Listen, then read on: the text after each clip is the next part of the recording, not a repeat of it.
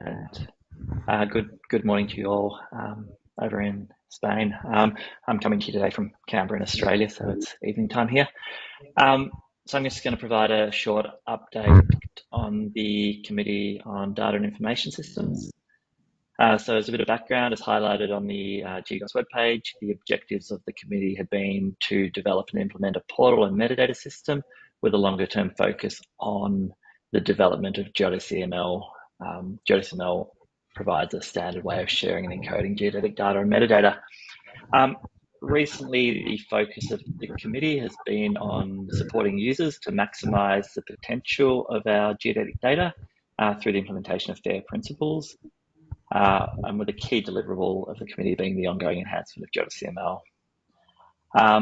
Aligned with the committee objectives, Geoscience Australia, with partners, has been progressing a series of activities to ensure GeodesCML meets the needs of new users who are applying positioning technologies to solve complex and environmental challenges.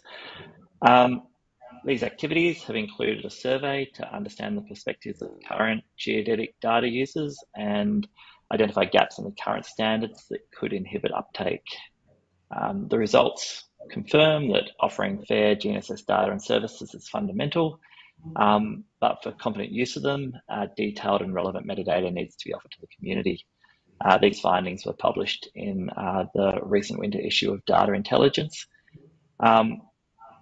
Following this survey, we're progressing some work on the creation of customized metadata profiles that will be able to be used within GeodesCML. The committee over the last few years has been chaired by Nicholas Brown from Geoscience Australia.